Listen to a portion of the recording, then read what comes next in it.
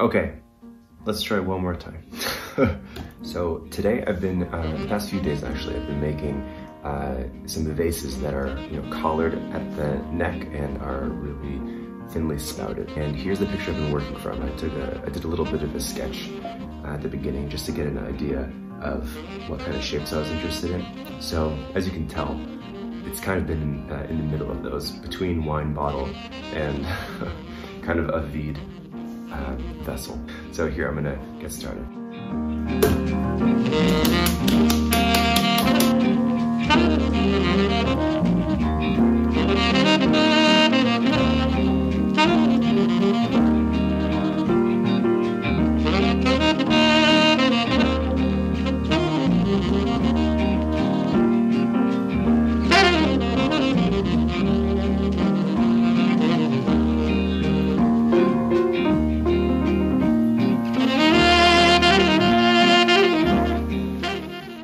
I got a good feeling about this one. I think we're listening to each other better. Let's give it a try. Cross your fingers.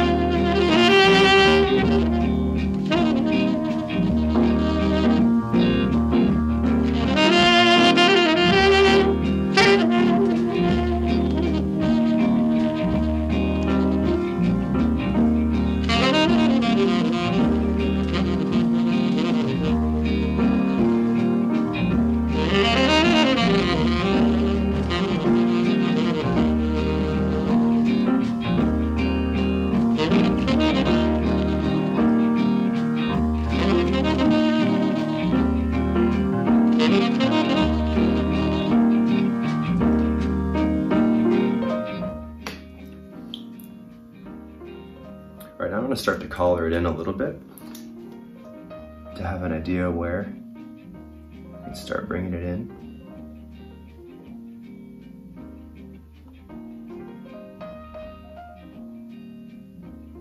I'm coating it in first just to kind of give it the sense of the shape I'm trying to go for, and then I'm gonna be a little bit more insistent after this pass. So around here, where I'm starting.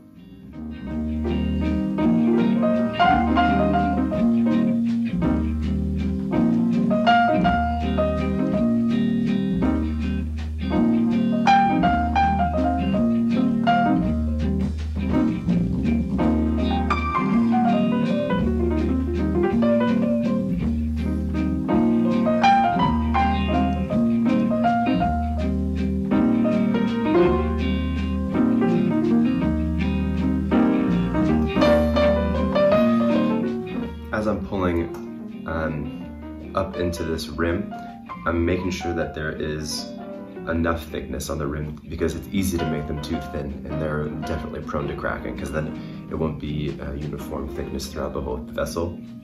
And a lot of these I'm also planning on putting into a pit fire, which can be really can exploit any imperfections that there might be in a piece. So keeping it relatively thick and uniform for this is definitely ideal for that type of firing later on. But even if it was through just an electric kiln or something like that, it's really good to keep them uniform so then they dry at the same rate, and then there's no difference in how much water there is left over in the vessel, because of that kind of stress with a dry piece at the top and more of a moisture on the bottom due to contraction, that will make a piece crack. So I have my piece of leather here, which helps to compress the rim.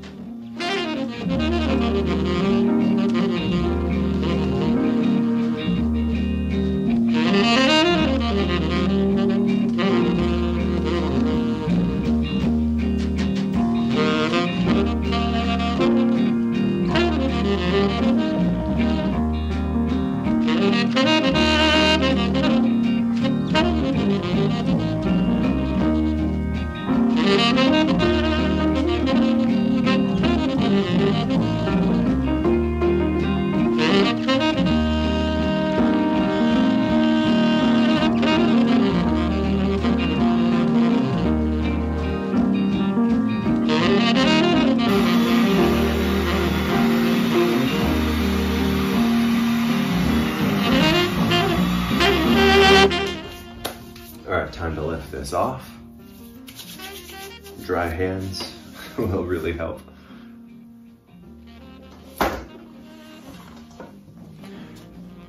Looking good. All right, and there they are. The one in the middle, the tallest, this one is the one that we just made on the wheel. And they're all drying and looking pretty good. All right, thanks so much if you made it to the end of this video. So I think that's one of my favorite lessons I've learned in pottery. It's, you know, if something is not working, it's better time spent to just scrap it and move on to the next one. Sometimes it takes 3 takes, sometimes you get it on the first, and sometimes you're still learning. So that's fine too. So yeah, it came out really well. Thanks for watching.